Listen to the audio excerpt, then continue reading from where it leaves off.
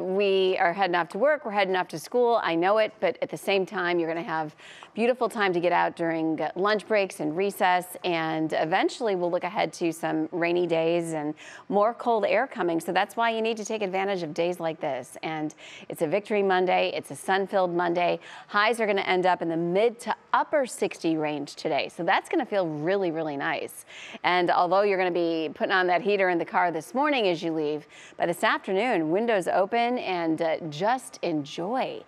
40s, 30s. Notice that milder air already to the west. It's 47 in Sandusky, mid 40s in Mansfield, 30s in Ravenna, Chardon, Canton at 42 degrees, Akron at 37, and 54. I just want to remind you, this is the normal high for this day. And a year ago, we hit 77 degrees. So we were having some pretty warm weather back in 2020. And what we're dealing with across the region is a lot of mild air. We're seeing a lot of 40s. We're seeing a lot of 50s. What will happen is we'll stay clear today.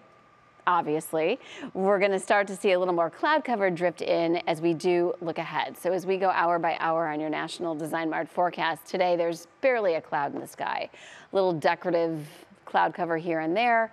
Still hanging on to some really pretty fall colors, so maybe collect the leaves with the kids after school, always fun for projects.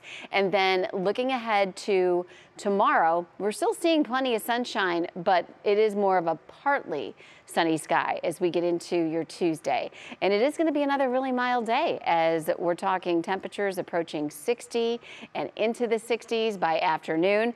Staying dry, but then looking ahead on your Union Home Mortgage 7-day outlook to even more cloud cover and very, very slight shower chances Wednesday. It's 20% or less.